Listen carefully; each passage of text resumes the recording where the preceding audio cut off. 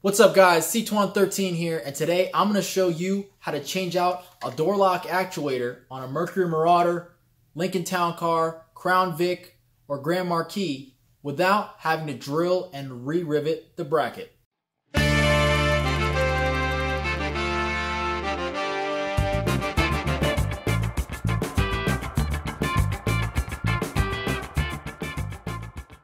Alright guys, so here we are, and here's the door panel. Now before I jump in, I just want to go over once again an explanation of what we're going to actually be doing. A common misconception that people have is that the only way to install one of these is to drill through the rivet that's in the door and then re-rivet the new lock actuator. While that might seem like the simpler solution, and no doubt if you don't want to go through the hand gymnastics you're going to need to do, you can just do that. It can oftentimes be difficult to get a rivet to stick exactly the same way as it was done at the factory.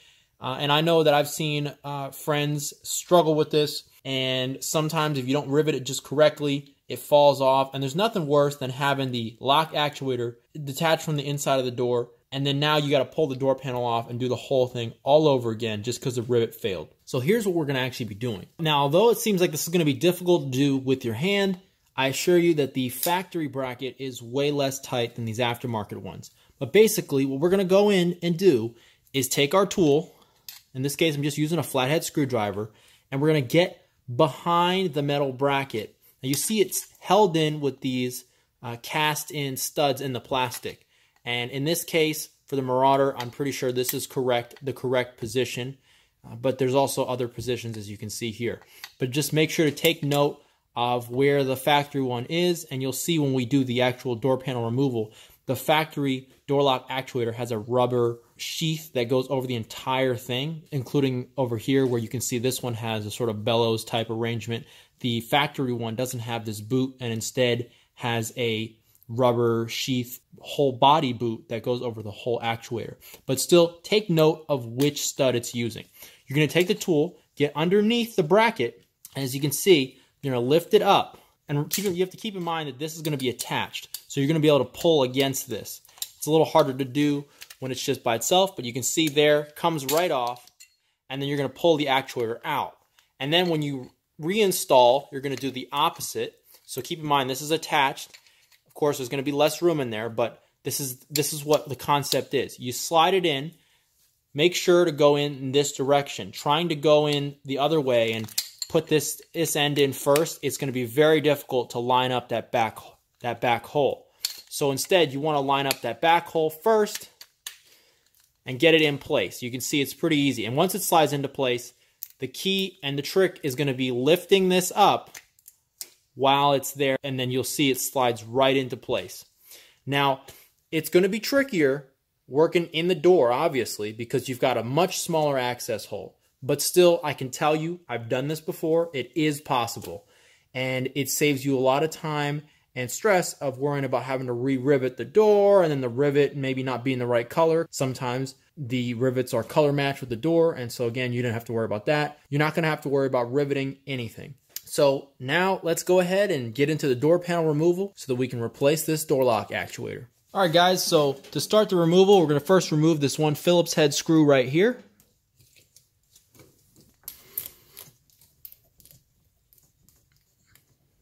Next, there are two 7mm bolts on the bottom, so we're going to go ahead and get those out now. Now, they're not held in very tightly, so you might not even need a ratchet. I'm just going to use my little extension and my 7mm socket. There's one, and there's two. So next, I like to remove the top of the lock actuator shaft. Now, you can see here, this isn't going to be critical, but it makes removing the door panel easier. So we'll go ahead and remove that. It just unscrews. There you go. Okay, next we have to remove the hex bolt that's behind this little panel right here. Now don't just go prying with a screwdriver. You will damage that little piece, and these covers are ridiculously expensive to purchase. I know when I had my town car that I went to the dealer to price this out because, of course, every single one in the junkyard was broken. And they were asking for this little tiny cover right in here. They were asking $43. Keep in mind, this is a tiny piece of plastic. So we want to do anything we can to avoid breaking this. Now here's what you need. You need a small pick, as you can see here, and you want a pick that looks kind of like this, because you want this, let's see if you can see that, guys. You can see, or I don't know why you can't see it, but it's a little blurry, but you're going to go ahead and start at the bottom and work it into the gap and lift up and pull out. So get it into the gap and try to push in that tab, because there's a tab on the inside. So you want to push the tab up, and that's going to free it from the bottom. All right, and then once you got it out, it'll just come right off. There you go. And now you can see how it works. There's 2 clips, and you basically need to get your tool underneath the gap and force up this tab. Once you do, she'll just pull right out. And behind here is a star bit. I'm not really sure exactly which one I use, but basically if you've got an array of bits that look like this, you know, just find the one that fits. But in my case, I found the one that fits. There we go. And now I'd say this is the trickiest part. It can be a little scary, but I promise you, if you do it right and you take it slow, you shouldn't break anything. Our next fastener is located below this switch panel. Thing with the switch panel is it's clipped in. Now, you know, if you ask me, wouldn't be my first design. This is a terribly annoying and dangerous design in the sense that, you know, repeated disassembly can eventually break it, especially if it's not done correctly. Now that being said, it's pretty obvious that they did this for cost saving. It's pretty easy to put the screw behind there and then just clip the whole thing on. It's made to be put together easily and not removed. But that being said, let's go ahead and do it. So there's going to be a small hole right over here. If you look over here, you'll see a gap, and that's where you can fit in a screwdriver. And once you fit in your screwdriver, you're going to find the top of the section and just pop it right up. And it sounds terrible and it feels terrible, but you can see those clips are still intact. So it's just a matter of trying to pull this if you can, but generally you just have to pull up. There's not going to be an easy way to get a pick in there to pull this tab back.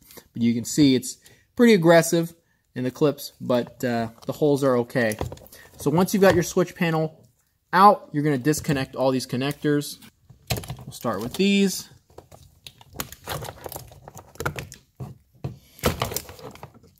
And this one, you're going to want to take your flathead, get behind that locking tab. There you go. Now set your switch panel to the side. Now if we move all of our harnesses to the right and push them down, you can see another 7mm fastener right there. This one also shouldn't be too tight, but if you need to, you may need a ratchet for this one. Get your ratchet in there. And once it comes loose, you can get rid of the ratchet. So once it comes loose, just reach down in, and there you go. Now also, be sure to set this aside and don't confuse it with the other two, because even though they all are 7mm, the other two are different in length and have a slightly different thread pitch. All right, now removing the door panel, you want to start by pushing down your lock bar up here. So push that down. Now before we can get any further, we have to remove this piece of plastic trim here as well. So for that, you're going to want to grab your screwdriver.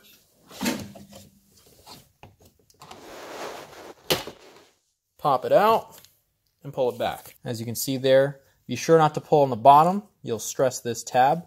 Now once we've got everything out, we've got that trim out, we've got this push down, we've got all our fasteners removed, go ahead and get right underneath here where the door pull is. You're going to push from underneath here.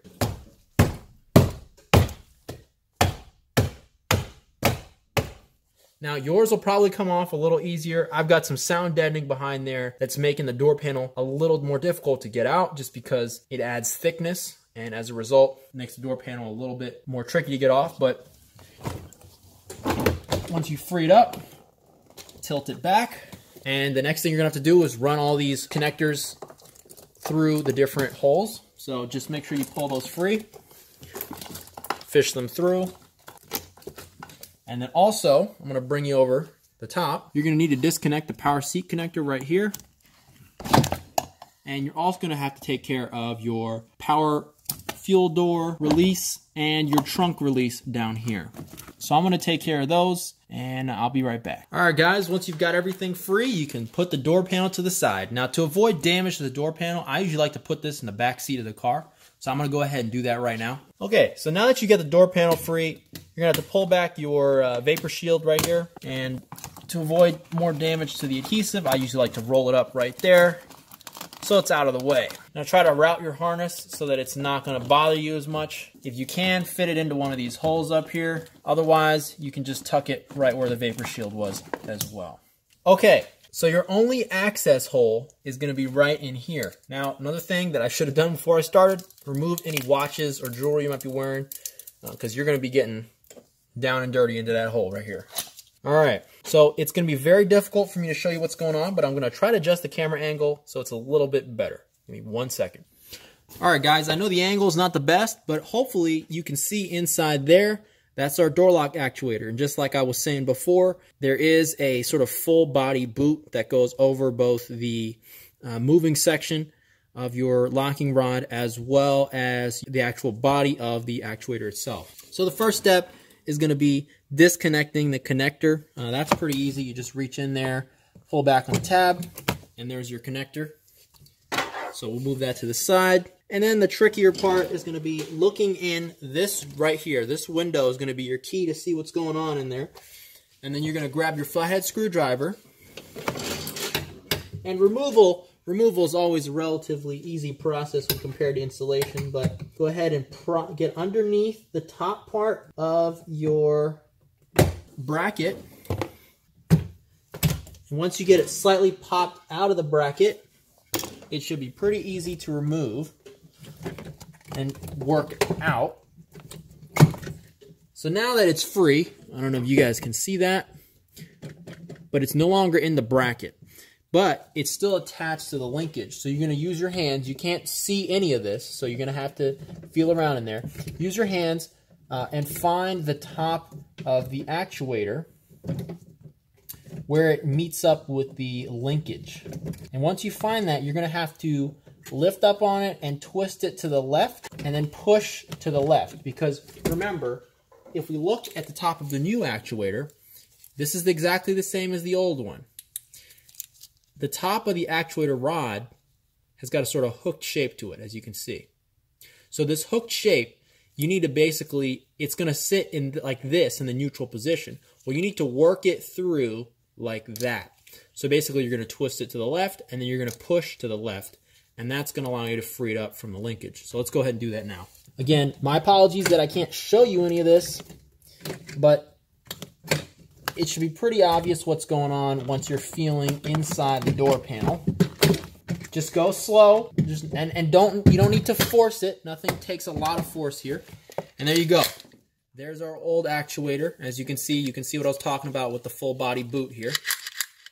But basically, if you want to test it, once you have it all apart and you want to test your new one, obviously before you put everything back together, you plug it back in, and then you plug your lock switch back in over here. Go ahead and test it. So this will show you how the old one wasn't really functioning right. So you can see how slow it's moving. And as you can see there, it totally stopped moving. That's usually the experience that I was noticing. The first or second unlock within a 20-minute period, it would open just fine. But after that, you need to wait for it to cool down again. And you can see the motor just not spinning anymore. So that's our problem. But of course, we want to test the new one because we don't want to put everything back together and find out that it doesn't work. So let's go ahead and pull this connector off. We'll plug in our new actuator.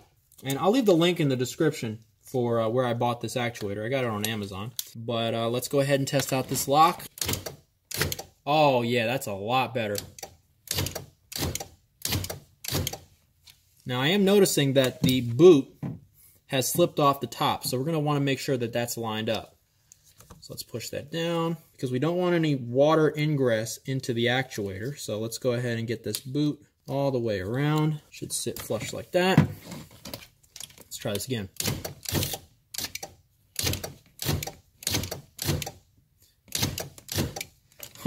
So it would appear that this boot is actually improperly sized for this actuator. Let's give this a try here.